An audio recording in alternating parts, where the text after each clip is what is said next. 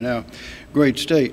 We're here today to have a ceremonial bill signing for Senate Bill 231, the Student Identification Card Suicide Prevention Act. On hand are Katrina Shealy, Senator Shealy, and also Representative Annie McDaniel, both much involved in this process. This is a great step forward for our people. We're one of a few states who are doing this, and it is progress. Senator? Thank you, Governor. Again, thank you, Governor, and a special thank you to all those who helped bring this to the forefront. Many of you are here with us today. You helped craft this legislation, and you testified before the subcommittee and assisted every step along the way.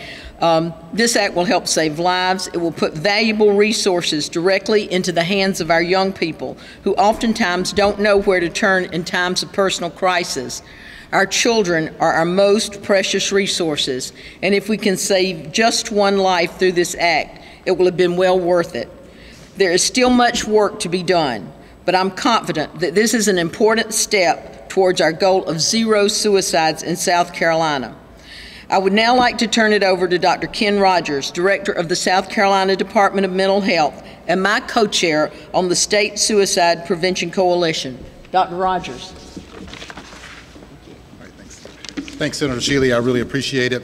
I'd just really like to thank the governor, the legislature for actually getting us here today. On the surface, this looks like a bill that's just a number on the back of an ID card. But in reality, it's a lifeline. It's something that young people will be able to look at and get a chance to actually know there's a number I can call to get help. Suicide's the second leading cause of death in the United States for kids 10 to 24 years of age. And having this bill in place will give us a place that kids can call. When we look at minority communities especially African Americans, we see the numbers going up with suicide exponentially. With the LGBTQ community, a kid dies every 45 seconds in the United States. And so I think this will actually drive that ability to get help home. As we look at the pandemic, we see an increase in anxiety, depression, other mental health issues that are really driving suicide in our country. And if you look around, most emergency departments are actually seeing a 30% increase in kids coming in for mental health issues. So we're just grateful to have this one additional way of getting in touch with care. Even right now, the Department of Mental Health is doing a number of things, including our SC Hopes line, which of course will roll into this. 1-844-SC-HOPES will allow kids to actually call and get help. We have school mental health programs in all of our schools here in South Carolina. 70% of those are manned by the Department of Mental Health. And so having this number on the back of a card will be the first stage in allowing a kid to get help. The partner that we have had in doing this for a number of years with being able to answer the calls that have come in has been Mental Health America Greenville. And we have their executive director, Jennifer Piver, here today with us, and I'll turn it over to her. Thanks. I too would like to thank the state, the legislature, the Department of Mental Health, and everybody who supported this bill. On the way up here, I had the pleasure of driving with two of the founders of Teens for Hope. And we spent time talking about this bill. And I thought about all of the statistics, like Dr. Rogers said, that it's the second leading cause of death for our youth. But they put it in words that probably are better than what I could have put it in. And they shared that the hopelessness, the isolation, the uncertainty of where to go was a real issue for them and their peers.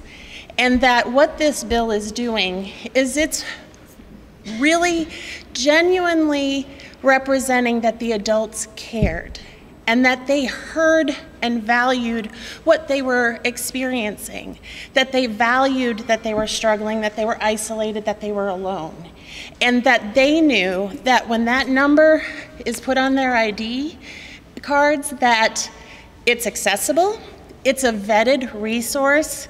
The National Lifeline follows best practices. It's something they knew they could trust versus just Googling online and hoping to find someone helpful. And they most importantly knew that you cared. And I just wanted to make sure that you all knew that. As the director of the Lifeline in South Carolina, we know that the call volume is rising. The risk factors that the youth are experiencing are higher, and the callers are getting younger. But this bill truly tells our youth that you care, and that is immensely valuable, and I know that it will save lives.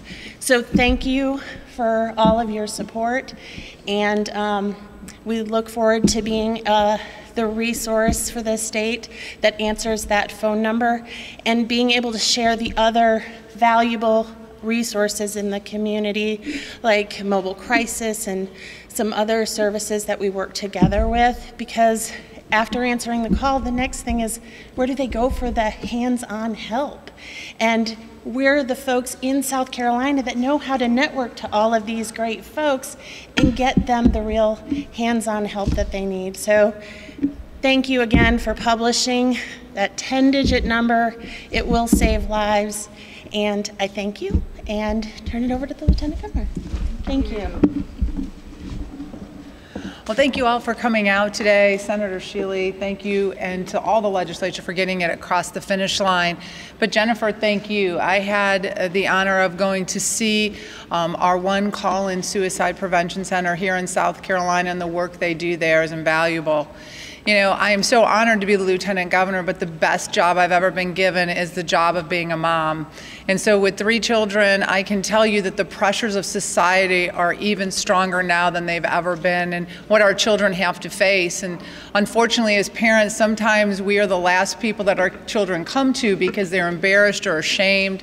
And so having that number helps us as parents too, letting our children know that there is a place they can reach out to get good, safe advice, you know, and the encouragement to come and talk to their parents and seek help is just invaluable. So thank you to the governor for your leadership and for signing this. You know, we are all parents and we have to be in the fight together. So thank you all for believing it's important, and thank you all for what you do every day for our youth, because as Senator Shealy said, they are our most precious resource given to us by God, and we all need to do everything we can to come together and protect them. So again, thank you all for being here today. Thank you. Well, this is another example of how we can make progress and make things better when we communicate, collaborate, and cooperate, public and private. It happens every time it is used, it works. Does anyone have a question? Anyone have another question? All right, in that case, let's sign it. Ceremony.